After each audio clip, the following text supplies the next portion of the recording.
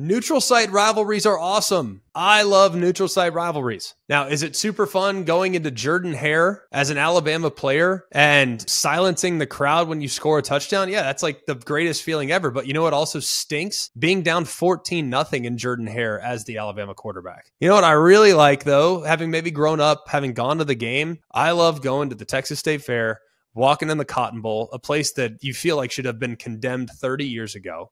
It feels like it might crumble upon itself. It's so old and decrepit. But man, it feels like college football. You walk in, you look at the 50-yard line. It's an even split with crimson and cream on one side, burnt orange and white on the other. And it's just a half circle of both with a whole circle of hate.